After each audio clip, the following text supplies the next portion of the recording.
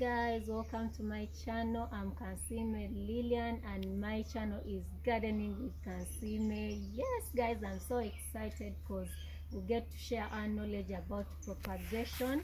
I will mainly be talking about propagation of different types of plants.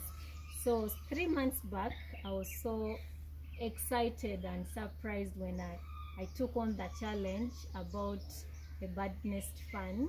So this is the Splenium nidus and commonly known as the bird nest fan. Why it's called a bird nest fan? I think because it has that shape that a bird nest makes. Yeah, so that's why it's called a bird nest fan, because it has that shape. I don't know whether you guys can see it, but the shape is in there. Yeah, so we'll mainly be talking how to multiply and increase the stock of our bird nest fans. Recently I was propagating them through root division, but this time I was wondering why they naturally dispose off, and you find the spores growing in different locations of the garden that are really moist. So I was like, I need to do it, and when I did it guys, the fans actually germinated. So I want to show you how you can propagate your bird nest fan and it comes into a real fan. So you're wondering what this is. This is like my small greenhouse, because I want to keep it as moist as possible. So I usually use these containers to even control the pests that can easily go inside the spores.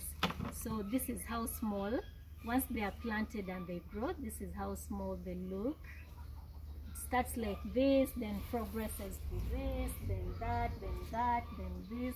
So every year is a process for it.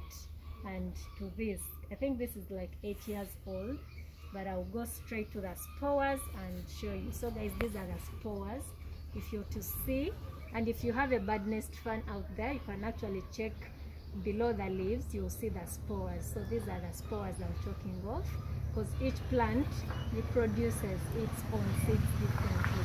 So in the plants they're usually referred to as spores. So I'll show you how you can propagate this bird nest fan using spores. So I've already taken some of these ones off. I'll show you. You see the spores down here? These are the different spores. So I'll show you guys. This is our greenhouse. I already put in some peat moss. I have peat moss in there.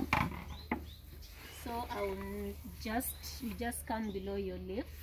These are the spores. So you naturally come and try to remove them.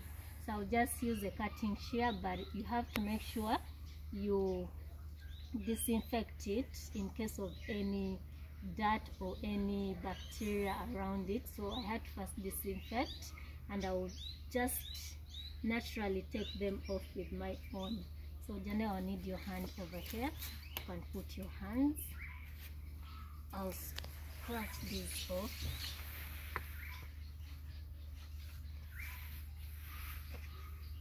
I don't want to take off many.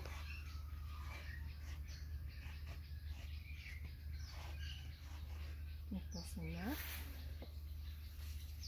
So guys, these are the spores, if you can see.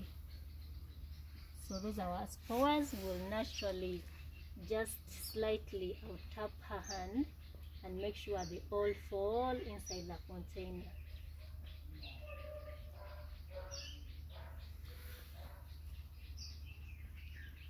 So then you can disperse those ones that side. So if you see in here, these are the spores that I've put here inside these well draining soils. Yep. I'll show you guys a video of when they sprout. So I'll write a date when I've planted these spores. So once they sprout, I'll definitely show you that video of how they are progressing in here. And when it comes to a bird nest fan, they just love well draining soils, and you can put them under partial shade to full shade, and never expose them to direct sunlight because they don't deal with the heat. Yeah, so these are very nice loving shade plants, and it can be indoor. It loves shade.